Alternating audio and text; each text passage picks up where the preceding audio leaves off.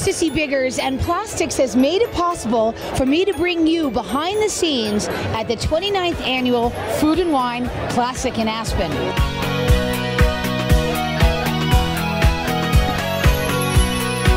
I'm such a lucky girl right now. I'm standing next to a man who's serving up Iberico ham croquettes. Could be three of the best words put together. Could be. It is actually, life-changing croquettes. All right, I'm going to enjoy one of these. And show me, you got a squeeze bottle there.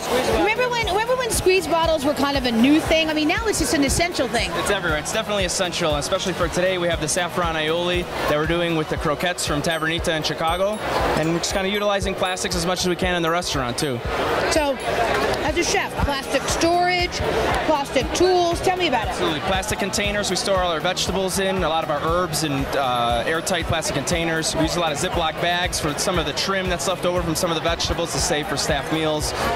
We're using cryovac bags, the resealable cryovac bags. We use the squeeze bottles, some plastic utensils, tasting spoons on the line, especially in the open kitchens that we work in. A lot of tasting spoons. Of course, yeah, tasting spoons, plastic, and then tell me about your recycling system at the restaurant, how you're keeping it sustainable and green. We're staying sustainable by recycling glass, recycling plastics as much as we can. And how does plastics help you in your storage in the restaurant? Well, in storage, it's great because we can wash them and then stack them up and use them again. We put sauces in them, we put stocks in them, put the plastic lid on it, and it's in the cooler. So. You know, I think this is one of the really easy tips, is that using the same size plastic containers is so smart because they're stackable and storable. Stackable, storable, they're easy to see, they're plastic and clear so you can see what's inside them. You can yell at the cooks for not condensing, for leaving a little bit. Remember, you used to leave a little bit of the Kool-Aid in the refrigerator and Mommy used to yell at you?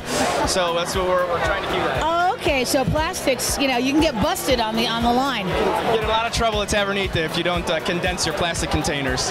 Thanks, Ryan. Thank you.